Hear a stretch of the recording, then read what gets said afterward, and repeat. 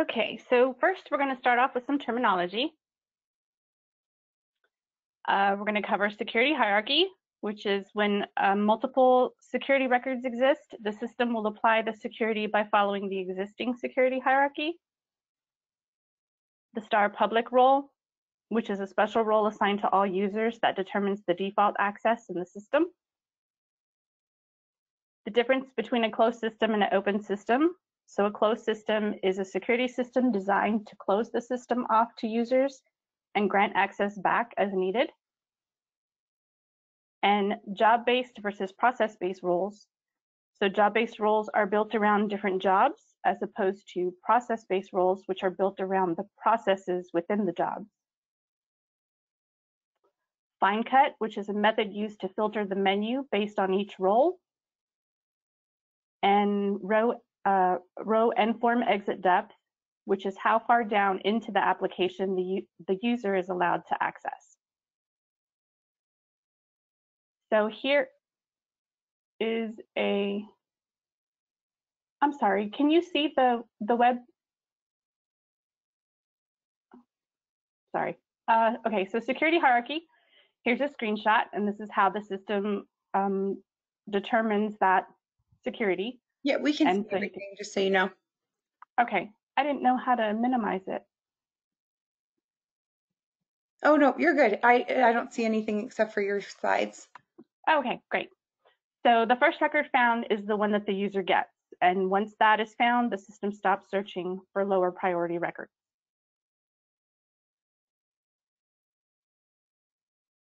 So this is, it's covering my screen, so I can't see what's behind it. So this is, you know what, Lisa, if you click the orange arrow on up at the top, that'll just push it in so you only have. Oh, great. That's what I was looking for. Okay, so this is hierarchy in which the security is overwritten. And again, this is the first record that's found is the one that gets used. This is a screenshot of the star public role. And here you will see that it is a closed system. So you'll notice that by the ends up here, which indicates no access. This is a special role in JDE that all users have. It determines what default access this is in the system. So this is whether it's an open system, which the ends up there would be all yes. And then this grants access. This is like the default access. And it's designed so that the roles assigned to the user override what is written at this level. So what's the difference between an open system and a closed system? The open system, the star public line has star all yes or blank, and the roles are used to limit users' access. So this means a new user entered into the system starts off with all access. In a closed system, the star public line has star all no explicitly, and the roles are used to give users access, meaning the user has no access until it is given. So what are job-based versus process-based roles? Job-based roles are roles built based around different jobs. For example, an accountant, warehouse manager, sales associate, CFO, etc. And process-based roles are roles built based on different processes. So think of all the processes within those jobs. For example, an accounts payable person would have voucher entry, voucher approval, voucher post, delete, voucher, etc. What is Finecut? Finecut allows the menu to be filtered per role. You would click on menu filtering in JDE, which you see a little screenshot there in the middle. You would select your menu, right-click, select view by role, select the role, and double-click to remove items on the menu from the role site. So in the example to the far right, this user would have access to non-raw mat purchasing, which has the little green check mark by the folder, on the folder, and core system setup. So you're seeing all the menu options here, but when the user opens their menu, they would only see those two options, and all the other ones wouldn't be there. And row exit form depth. This is how far down the user can go from the application on the menu. So for instance, if a user clicks on accounts payable, this would be how far down into that role are they able to click. For instance, within voucher entry, a user could row form exit to the address book, but is that access needed or not? So there are different practices because each company's practice is unique. What works for company A may not work for company B, and we do have customized solutions that are needed for each company based on those business needs. And business needs, depending on if you're a small company or a large company, whether your company is SOX compliant or not. Of course, there are restrictions with a SOX compliant company, so those would have to be taken into consideration, such as segregation of duties, so roles would be very limited for each user, whereas a company that is not SOX compliant might have one or two people who share roles where duties may overlap to a certain degree. Division of labor, depending on how your company is set up and work is divided among the users in the system, security can be tailored to your specific business needs, whether you would need generalized roles or specialized roles. And segregation of duties, which are SOD, this is an internal control used to prevent fraud, where more than one person or user shares a job. Roles would have to be split between the users based on what their portion of the process is. So what do we use as the best practice? This is what the security team considers as best practice for a security system setup. 1, we advise to make sure your system is closed. So Star Public should be locked down. And this keeps new users without defined roles from being able to access system data. So the roles would need to be added to the user to grant them access to perform their job. And this is done by adding roles. So we can have job-based roles or process-based roles. And what would that look like? So job-based roles has all the access a user might need to do their job. So depending on a person's job or position in the company, say for instance, an accountant would have access to the general ledger module, someone in accounts payable would have all access to the AP module, etc. Users will have a lot fewer roles with more access. So this is like broad access. But potentially users may only need parts of existing roles, or a job might be split between people.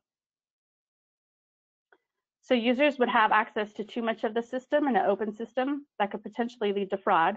For example, an accounts receivable specialist having a job-based role would have the ability to set up customers, enter payment information or bank information, create an invoice, adjust pricing, and possibly issue credits and refunds, which could potentially allow the user to create a fake customer, create an invoice for that customer, receive the full payment, and then later adjust pricing or issue a credit or refund, which could be linked to a private bank account, which would then be considered theft or fraud.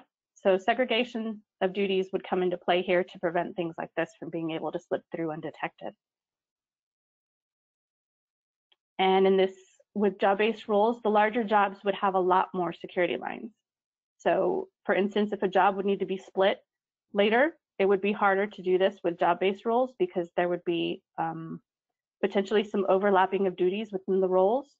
And using a job-based role setup, if the process must be split up, new roles would have to be created, and also the existing ones would have to be edited to distribute the access to users accordingly. So there would be potential, if we were to edit one user's access, that it could, if that role is assigned to other users, it would potentially affect them, which would make a little more work for us. Process-based roles, this is where the user only has the access to complete one process. So for instance, voucher entry. The users will have a lot more roles in this instance. Splitting security is a lot easier here and cleaner. So it's a one-to-one role. So for instance, if you needed to take away someone's ability to, say, delete a voucher, you would just remove that role. And then here we would add or remove roles as a user's job changes. So if someone gets a promotion, needs additional access, we could grant that. And it makes it a lot easier than having to, with a job-based role, split it up. So also as part of our recommended best practice, we advise to set up your menu. So first we would suggest using a spreadsheet outside of JDE, make it a little easier to move things around, customize it the way you'd like. So while setting up the roles, you would set up the new menu configuration, depending on what you need. And then you would align the new menu to follow the new programs. So here we suggest to follow the separation of roles. So you would separate the menu out by department or module. So in the screenshot here, you can see there's foundation systems, financials, and then under that we'd have accounts receivable, accounts payable. And then within the modules, you would then break it down by process. And then this would have the applications in UBE, which are the programs and reports. And this would allow the user to find the programs easily. So I know you can't see it here, but under accounts payable, if you would double click under daily processing, under there they'd have like voucher entry. And you get a little more specific within the folder.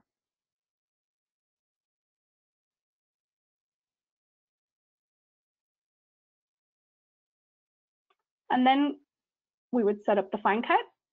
So Finecut allows JDE to filter what users can see based on their roles.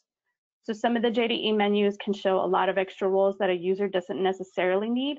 So Finecutting can be used to hide those extra menus so the user doesn't get curious and explore things they maybe shouldn't.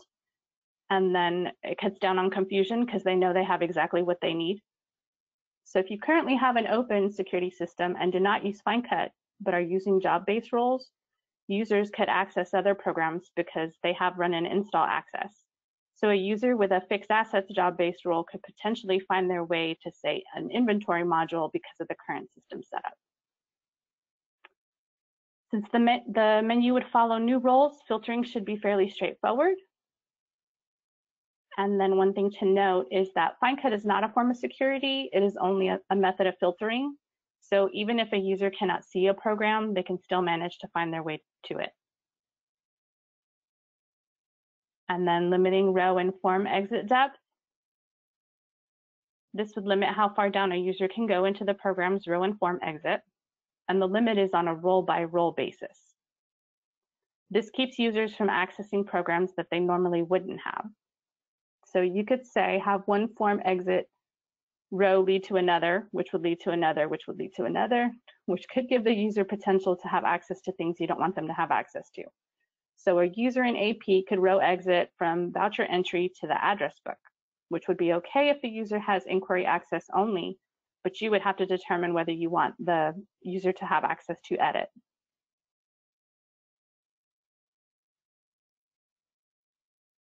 And then if another role has access to a program that is a row exit, the user will still be able to access it, but users who don't have the second role won't be able to access it. Meaning if you gave the person doing accounts payable access to edit the address book, they would be able to row or form exit to it. And then if they didn't have that access, then it wouldn't allow them to do that.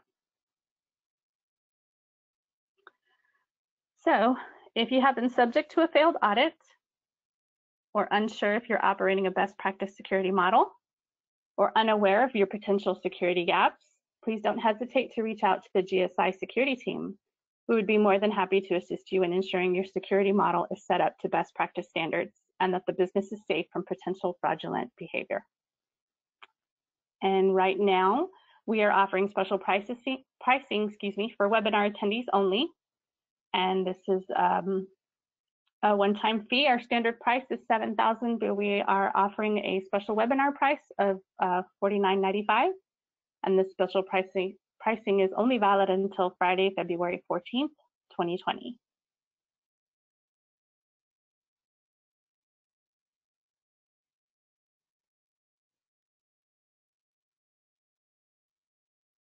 All right, thank you so much, Lisa. Let me know, give me 1 second, and I'll share my screen back. And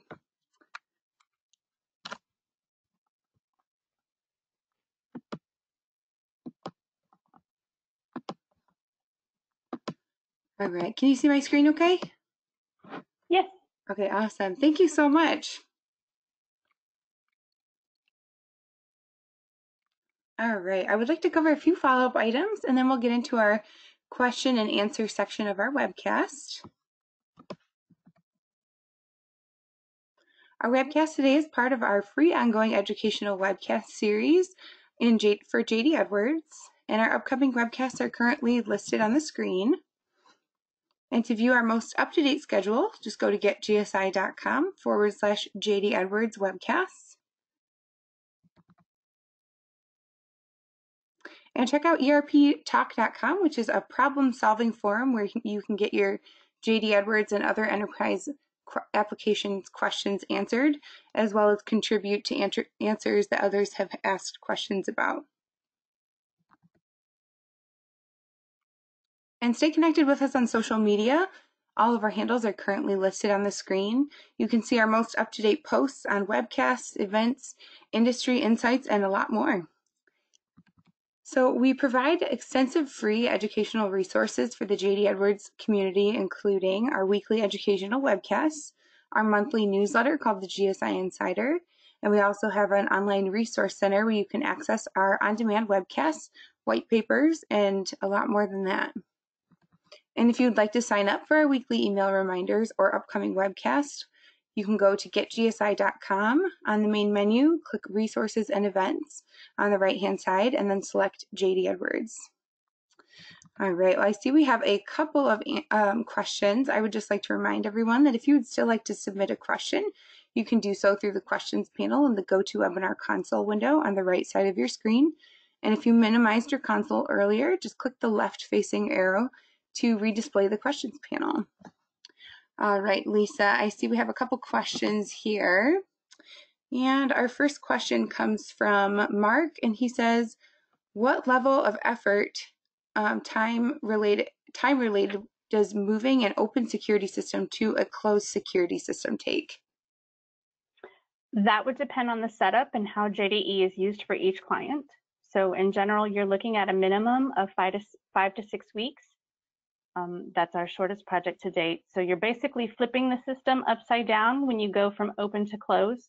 And so the method and how you grant and restrict your access has changed. Thus, proper planning, designing, and building and testing methods are needed. Okay, great. And then our next question here is from Bill, and Bill asks, other than implementing SOD, what is the best way to monitor my users' access? A security tool would be the best option, like All-Out Security, QSoft, etc. Having a security tool will enable specific access reporting that can be run over your roles and users. If not, using a security tool, routine checks on who has access to certain critical objects, for instance, the P0911 for journal entries, or the P091012 for address book, the P09000950, which is the P00950 security workbench, etc. Okay, great. Well, thank you so much, everybody, for your questions, and Lisa, for your presentation today. As a follow-up from today's webcast, we ask that you complete a short 1-minute survey when you exit, and you will be receiving an email with the link to our resource center on our website where you can access the recording from today's webcast, as well as a copy of the presentation. And after today's webcast, we will do the drawing for the $25 Amazon gift card, and anyone that attended the entire webcast will be eligible. And if you have any follow-up questions, you can contact Lisa or myself, and we will make sure we will get back to you. And our contact info is currently listed on the screen. Thanks again, Lisa.